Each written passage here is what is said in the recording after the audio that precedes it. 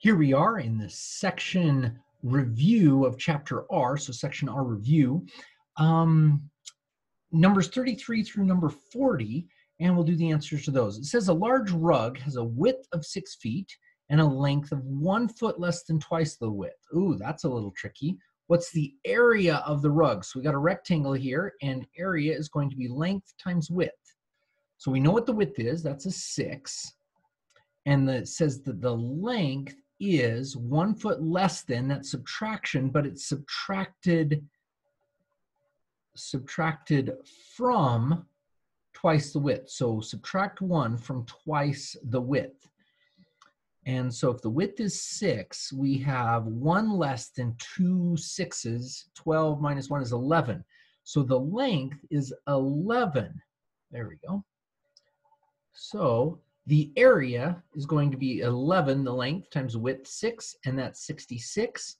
Is that 66? It looks like feet. So this is feet squared. That's an area unit right there.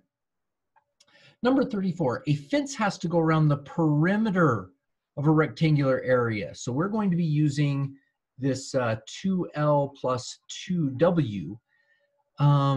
Rectangular area of my lawn that measures 20 feet, so there's the width, and 28 feet, there's the length.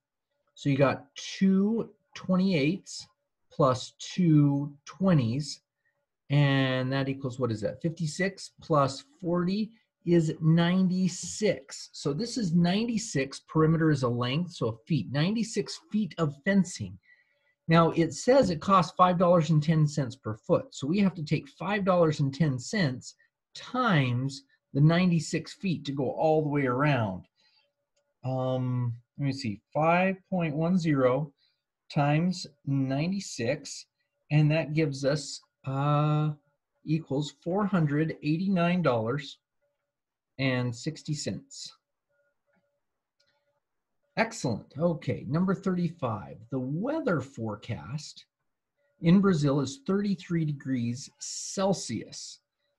How warm is that in Fahrenheit? So Fahrenheit is, look it up on our formula in the section, and we get 9 over 5 C plus 32. All right, so let's stick it in. This 33 goes right in there to get our Fahrenheit, and we get Fahrenheit equals 9/5 of 33 plus 32. Order of operations, make sure you times these two together. 9 divided by 5 times 33 plus 32 on the calculator gives us 91.4 degrees Fahrenheit. Excellent. All right, number 36.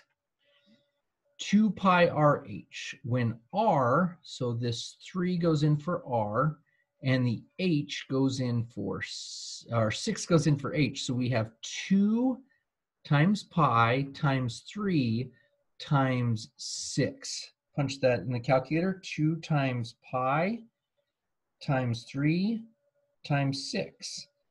And that is 113.1, well, 0.097. If we round there, it's 0.1, and it doesn't give us any units, meters or feet or surface area or anything like that. So just evaluate that expression, 113.1. Okay, number 37. We get A is 5, and so it's going to go in there, and B is 12, is going to go in there. So we have the square root of 5 squared plus 12 squared. That's the square root of 25 plus 144 is the square root of 169. Plug that in the calculator, and we get 13 exactly. All right, so 38B, Bethany, we're going to translate the following into math. Bethany will be, so there's your equal sign, 12 years older, that's a plus sign, then twice, 2 times Richard's age. So we would write as Bethany equals 12 plus 2R. Now it's multiplication. Good. Now number 39. there are twice as many students as tutors. So the students are more than the tutors. So let's write this out. If we wrote it, this is one of those tough ones. So the students number is twice the tutors. There we go. So that's how we can see it. Students are twice the tutors. So yeah, when you read something that says twice as many or 3 times as many or 4 times as many, we've got more students than we do tutors. So the number of students is twice as many as the number of tutors. So that's actually kind of hard. This is a switch around and we have to pay attention to that.